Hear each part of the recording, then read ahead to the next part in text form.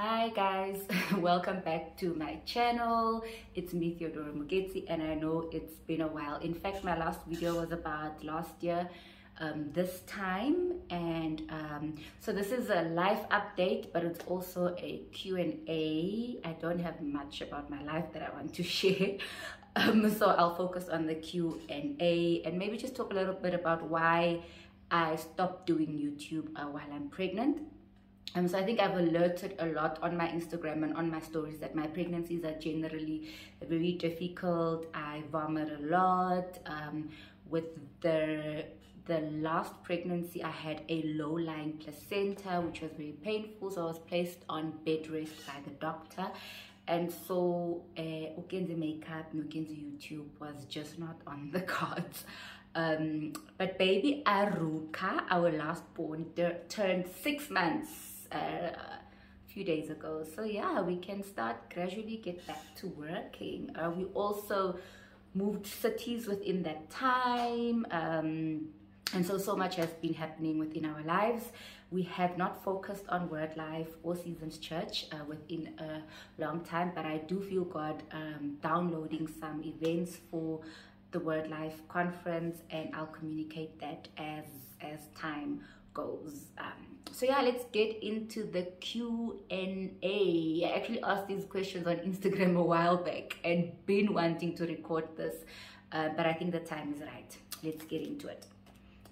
First question, I loved it. From your own experience, how is it being in ministry as a woman? Girl, I think anything as a woman is hard in South Africa, be it corporate, be it ministry, be it academia. Men always feel that we need to prove ourselves, we need to work extra hard. So being in ministry as a woman has been challenging. It is challenging. I mean, you know, when you see major conferences that's for both male and female, you hardly see a woman's face on the poster. It's as if we need to have our own conferences, our own events where we get to prove ourselves. And so it's very difficult. You still need to prove yourself. I also think we get judged far more strongly than men in terms of our dress code. My daughter's in the room, so if you are in the background, it's okay.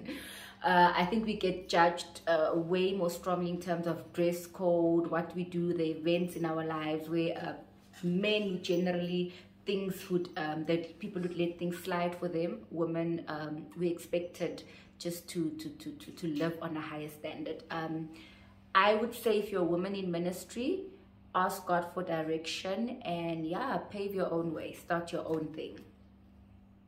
What are some of the challenges that you faced in ministry? Lots of challenges. Being a woman, one. Being young, one. South Africa, our environment and our atmosphere is just not charged to support the young preacher, to support the young pastor. You're expected to submit, you're expected to speak when they tell you to, not when God tells you to. You're supposed to move when people tell you to, not when God tells you to. So support, people being confident in the fact that you are called young as you are, female as you are. Financial challenges, it's a lot because you want to put up an event and have people come to it and have their lives being changed. So sometimes you're putting all this money up and you're not getting any, not that we do it for the money, but it is expensive to put up an event. And you don't want people to pay for these things because you want people to come and have their lives transformed.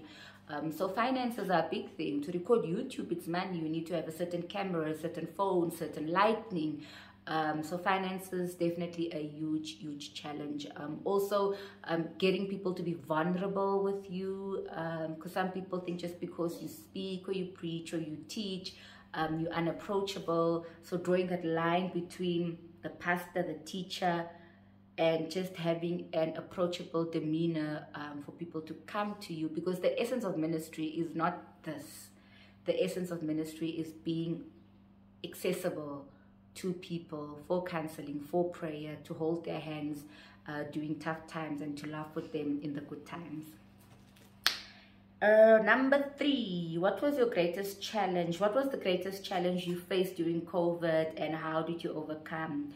I think there was 2 for us. It was I was unemployed at that time, so was my husband, and we were running a small church at the time, Seasons Church. We did try and continue with Seasons, but as time went, we felt God said, it's okay, you've done your part, you've done the food parcels, you've done online, now kids, just rest. Within that time, with both of us not working, we saw the hand of God so much, with so much provision, money just coming into our account. We had fun just like every other family. We made pizza, we had food, God just provided. Within that time, I was also headhunted, so I started working in the middle of COVID, and to me, for somebody who had been out of corporate for a very long time after having my firstborn, that was a blessing. So yeah. What keeps me motivated? What keeps you motivated? I think in different seasons, different things. Right now, my kids, being a mother that they would be proud of, somebody that they would look up to, somebody that they would want to role model. So definitely my kids, and it won't always be my kids. In the next 5 years, it could be something else. A few years back, it was something else. So right now, in this moment, my children, my girls. Okay, I like this question. What will your main focus be? Growing the numbers or making an impact? I've been doing ministry since I was 15 years old. Before there was YouTube, before there was social media, any sense of social media. So it's never been numbers, it's always been impact. My friends and I would always say we preach for a wall filled with 10 people as hard as we would preach to a wall filled with 100 people. So it's not numbers, it's impact. It's changing that one life. The Bible says that Jesus left the 99 for the one. But guys, numbers are important. We want the numbers. We're living in a digital era. So yeah, numbers are nice. So like, subscribe, follow, tell your friends, give us the numbers. Because the more numbers we have, the more people we get to impact. Number 6, do you have a specific routine you follow since you are a mom again? It's not easy to keep routines. I'm currently in a space where my routine is completely broken, but generally I am a routine person. So it would be wake up, pray, exercise, prepare the kids for school. That would be my morning routine. So I am a reader of the 5 a.m. club, so I believe in rising up early, doing your meditation.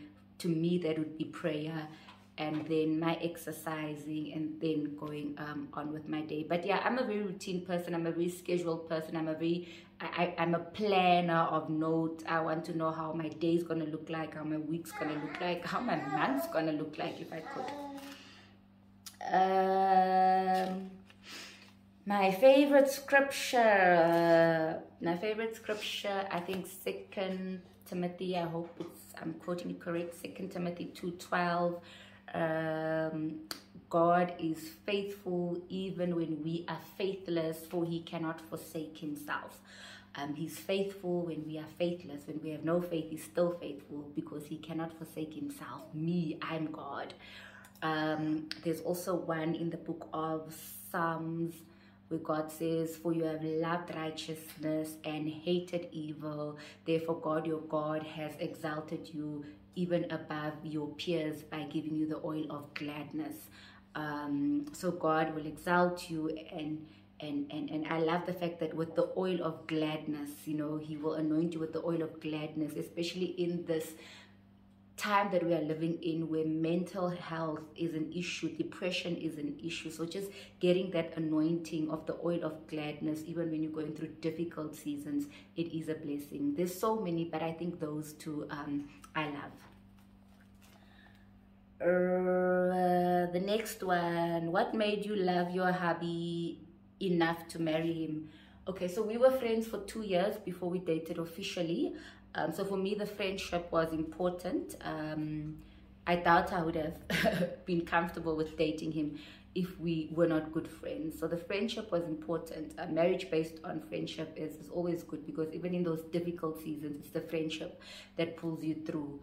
But also I was comfortable with him, man. I'd been on dates, I'd spoken to guys. I was just comfortable. It just felt like home, you know. There was a level of comfort, a level of not pretending, a level of home, a sense of family when I was with him that I had not felt with other guys.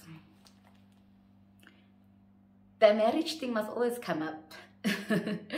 11, how did you know you were ready for marriage? Girl, I was 30 years old. I had been praying, so it was time. It really was time. 12, and this is the last one. This is the last question. It says, any suggestions of little things you can do to help when you have a newborn? Any suggestions of little things that one can do when you have a newborn? I would say routine. Routine helps the baby, it helps the mommy. For me, girl, I give my baby itami, ispaza, pacifier. It helps me, it keeps the baby calm. Community, you need people around you, and whatever that community looks like for you, it's fine. Whether it's taking the child to daycare, whether it's ugogo, grandmother, whether it's hands-on daddy, cousins, just have community around you to help you. It takes a village to raise a child, and yes, that village looks differently for all of us, but get the help. Call your pediatrician. But for me, I think when it comes to kids, community is everything. So that's the first video. We're gonna leave it here. I got a lot of suggestions of topics that you guys would like me to cover, and so we'll do that in our next video. Thank you so much for joining me. Don't forget, like, subscribe, and share. Mwah.